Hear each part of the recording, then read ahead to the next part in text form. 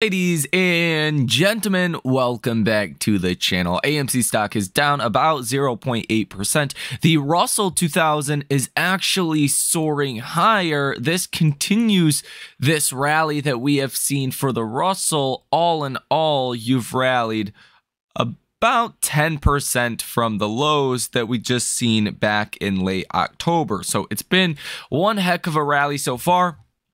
I think there's a much bigger rally to come. We'll ultimately see. This will start to have a positive effect on AMC stock, in my personal opinion. Keep in mind, I am not a financial advisor. I am not a financial planner. But here in this video, we're going to go over everything you need to know on our markets as well as AMC stock today. So let's go ahead and get into it. Hit that like button and subscribe to the channel. Source your comments, questions, or concerns down below in the comments section, and let's go ahead and get into it. So first things first, again, AMC stock is down about 0.8%. I think a lot of this right now is just people don't really have a reason to be buying AMC stock. Besides the simple fact of rates going lower just benefits indebted companies that need to raise capital. It's not like we have a strong film slate. The films that are going to theaters lately, like the Marvel film, is, well, not doing great. AMC has dilution. They've hopefully already diluted shareholders. Maybe it's a process and that's why we're red. That could be a reason that would make some sense to me. But there's just not a lot of things going right now for AMC. Obviously, earnings were great. The writer-actor strike has ended. I think those things will continue to be positive. But here in the very short term, the next couple of weeks, there's just nothing that has been positive. And the last, week or so, we've gotten dilution and we've gotten just negative things for AMC. So I think that takes a while to play out here, but I do think you've exhausted that downside. You're currently at $7.33 per share. Your low was back here on September 11th at $7.05 per share. I don't think you break under that low. If you do, then you could go to $5 per share. Like under 7, you pretty quickly could head to 5, in my personal opinion. I don't think that's going to happen. That's just my personal opinion. If you look at the RSI, that is at 33.02. So you're already basically oversold, and your MACD is short-term bearish as well. So I just wanted to give some of my opinions. I think the drop in yields on your long-term treasuries are really not having an effect on AMC stock as of right now. And I think once there is a little bit more negativity around AMC stock, a little bit more positivity with AMC, then that will probably help out the stock even more. Yields today falling about 1.5%. 10-year treasury yields at 4.43%. This is down, what, like 66 basis points from that 5% high that we've seen. So that has been good news and continues to be good news. Now, what's actually causing yields to fall a little bit today is probably this data that we're seeing here. So building permits for October came in at 1.487 million. The estimate was 1.45 million. So this just means there's more building that might take place, right? A lot of this is going to be housing. So we have a chronic lack of housing. The reason we still have inflation in housing is because there's way too many people, way too few houses that are actually available to rent, to buy, anything. There's just not enough homes out there. Considering even all of the immigration we've seen over the past couple of years, that just makes the problem even worse than we can quantify, because we can't quantify how many people have come into this country. So anyone that thinks real estate's going to fall a lot or go through some kind of crash, it's not going to happen, buddy. It's just not going to happen unless you see unemployment just go crazy high and we go into a deep recession. I don't expect a big pullback for housing. I think right now is actually a good time to be buying some more houses, and that is exactly what I am doing. Now, we heard from a couple Fed speakers as well. They didn't have the greatest things to say, especially Fed Collins says more rate hikes can't be taken off the table, and I think they're just, jawboning here, trying to leave their options open, although I think nobody else on the Fed has her opinions or shares her opinions. Boston Federal Reserve President Susan Collins said Friday that more interest rate hikes could be needed to bring down inflation. Inflation reports this week showed a slowing pace in both consumer and producer prices. However, Collins said recent data has been noisy. Quote, I understand the tendency to really enjoy good news, and there's some good news in some of the numbers, and I think that we need to appreciate that, but I don't see additional firming off the table, the central bank official told CNBC Steve Leisman during a Squawk on the Street interview. I think the key point is we really need to stay the course. And she says, quote, we need to look holistically at the data, she said. So there has been promising news, which is great, but I remain focused on looking at the kind of full complement of information that we're getting and making assessments in real time about the right thing to do.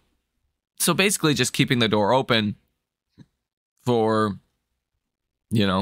further rate hikes. Says Collins will not be a voting member of the rate-setting Federal Open Market Committee until 2025. So good thing is, she's not a voter. So it really doesn't matter what her opinion is, and that's probably why the markets did not react super negatively to that, because she's not voting anyways.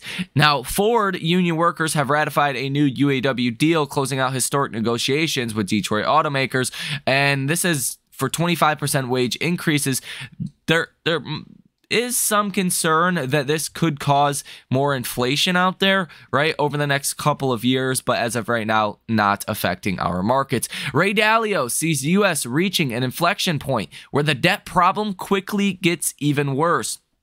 Soaring U.S. government debt is reaching a point where it will begin creating larger problems, Bridgewater Associates founder Ray Dalio said Friday. Economically strong means financially strong, Dalio said on CNBC's Squawk Box. The government spent $659 billion on net interest cost in fiscal 2023 to finance the debt, Dalio said. That is a recipe for disaster.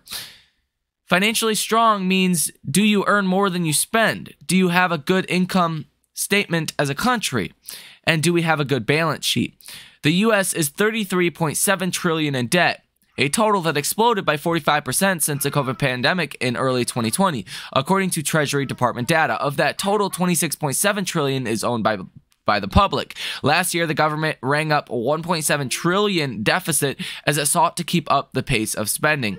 As the debt built up and the Federal Reserve raised interest rates to try to tamp down inflation, the government spent $659 billion on net interest cost in fiscal 2023 to finance the debt. Dalio said that is a recipe for trouble. Quote, the worse that gets, the more we are going to have that long-term problem, he said. You can see it in the numbers. It's just a matter of numbers. We are near that inflection point. Basic budget issues. Dalio has cautioned that foreign buyers, who make up about 40% of demand for U.S. treasuries, have been backing off, creating a supply-demand problem. Data through January indicates that foreign holdings of U.S. government debt total $7.4 trillion, down $253 billion, or 3.3% over the past year. China, in particular, has cut its holdings strongly, pulling back 17% during the period. You want to keep spending at the same level, there's the need to get more and more into debt. The way that works, it accelerates, Dalio said. We are at the point of acceleration, which creates the supply-demand problem. It's made worse by other issues that we're talking about, the internal political issue, the internal social conflict issue. This is not good news, especially the fact that foreign governments are cutting back on U.S. debt. Yeah, that eventually means the dollar could be in trouble if that continues to happen, especially at this pace. Now, let's go ahead and get into what in the world's going on with AMC stock today. Again, like I said, I think it's digestion from this dilution, possibly dilution even still ongoing. But overall, if you look at the options market, about $15,000 worth of trades from hedge funds and institutional investors with a positive order value of 100%. If you're looking at retail, slightly less bullish than what we've seen recently, about 55% volume to the call side, 45% volume to the put side. Take a look at these short interest numbers. Let's see, 9.78% short interest of free float, $142.95 million worth of short positions, days to cover 0.84, 19.34 million shares that are currently sold short, shares out on loan 18.32 million, cost to borrow 1.31%, utilization of 42.24%, and a short score of 58.86 out of 100. And you do have what looks like cost to borrow average 1.71% and a cost to borrow max of 8.6%. So nothing too crazy, spectacular. Nothing's moving around all too much. Today, into the close of the day, could be pretty volatile. If you look at the stock tracker data, you do have about 1,600 calls currently in the money. Out the money calls at 166,000. Puts in the money about 34,000 and puts out the money of about 41,000. So there is a lot of option activity here for this week. You know, that could get pretty volatile towards the end of the day today. That is something I am watching pretty closely. We will see ultimately. There's really not any news on AMC stock today as well. Nothing that, you know, is new that would explain why the stock is underperforming today. Nonetheless, a look at what your commodities are doing and your bonds. TLT is up about 1% today. USO is up almost 4% today. Ouch, that is not good. The dollar is down 0.39%. That is great news. And gold is basically flat on the day. That is good news as well.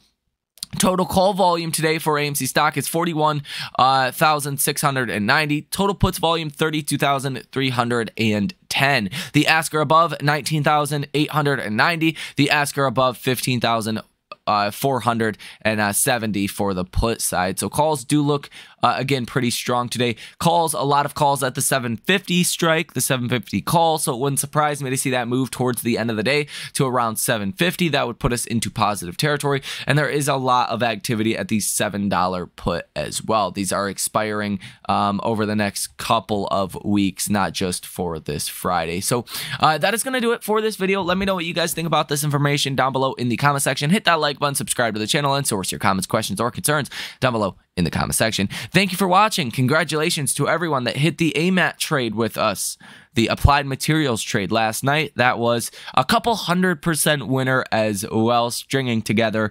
some quite the winners recently. If you guys would like to come join us, link down below in the description of this video. Thank you for watching. Enjoy the rest of your day, and I will see you in the next one.